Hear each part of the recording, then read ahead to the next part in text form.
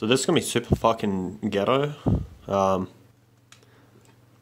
got a Pentium 4 at 1.8 gigahertz, and I'm gonna be delidding it because I bought like 6 CPUs the other day for about 20 Australian dollars, about 13 US, I think that equates to.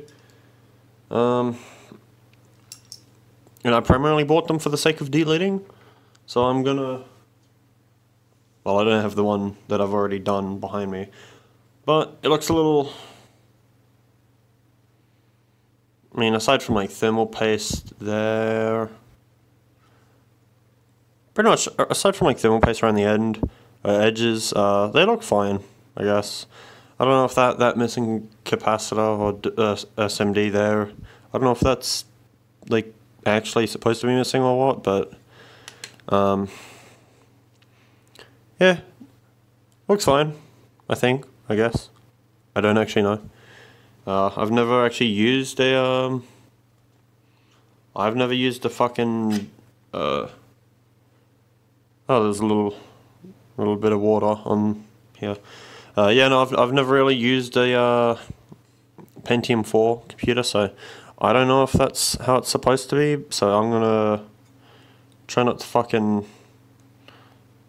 bend any of these pins, but honestly, I'm not gonna test them. I don't know if they're soldered. I can't be bothered looking it up on fucking Google or Bing or anything. Well,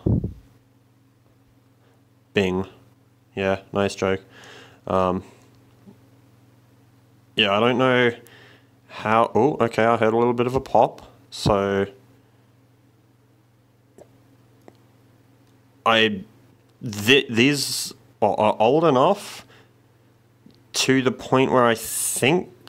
Because I know that it's Gen 2 Intel and prior were usually soldered. And then anything like Gen 3 and beyond, yeah, I've not bent any pins yet to my knowledge, from what I could see from a quick glance. Yeah, Gen 3 and beyond were where they started to forego solder until 9.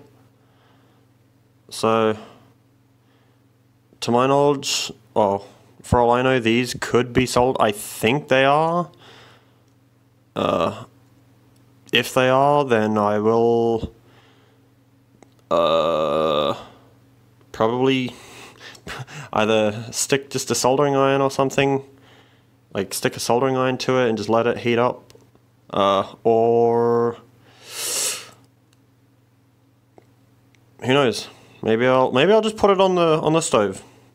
You know, maybe I'll just put it in a frying pan on the stove and just let that heat it up, because I'm surprised I haven't cut my fucking fingers open yet because of my poor handling of a razor blade.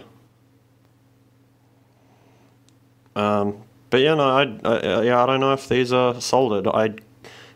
In hindsight, I could look it up on Google and probably find some like Tom's Hardware or Anand Tech, whatever.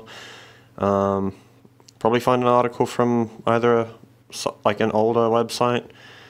Am I scratching the fucking PCB, or am I just scratching thermal paste off? Oh, it's thermal paste. Fuck's sake. I was really fucking confused because it's just...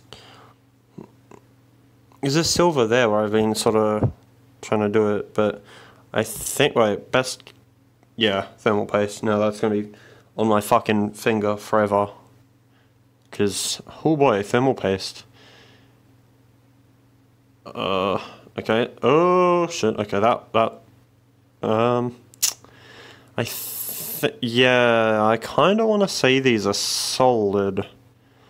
So I might bring I don't know. I'll see how my soldering iron goes to heat up just sort of stick it there and just sort of have it chill in there.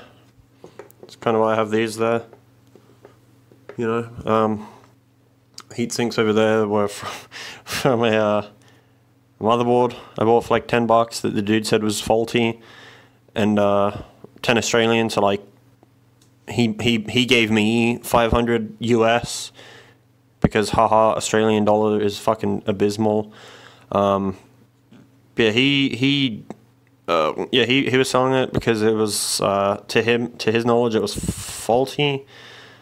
And then from the pictures at least, he said it was like oh yeah, from the pictures it showed that it was like it needed like a CMOS battery.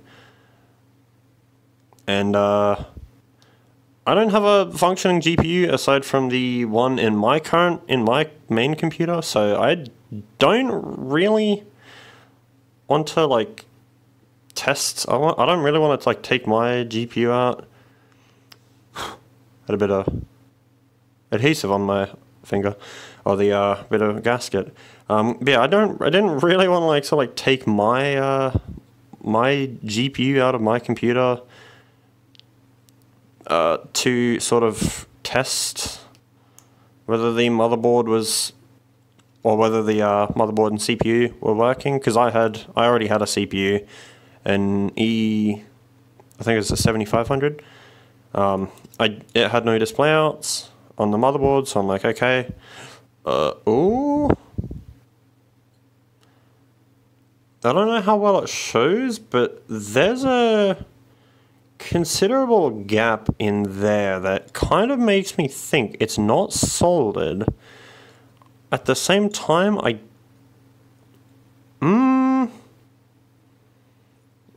yeah, it looks like it's not solid. I'm going to...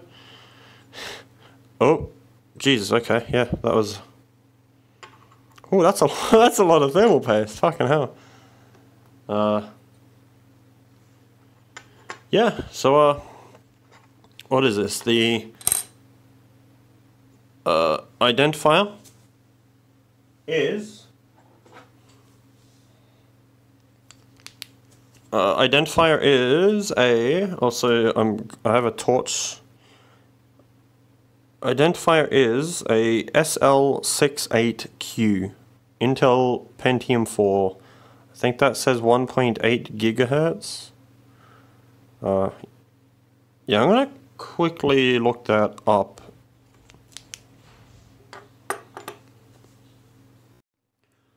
Well, I ended up, I guess, successfully delidding. I don't know if you would say successfully or not, but it's a, yeah, on the IHS, it's a SL68Q B0 stepping Pentium 4 at 1.8 gigahertz.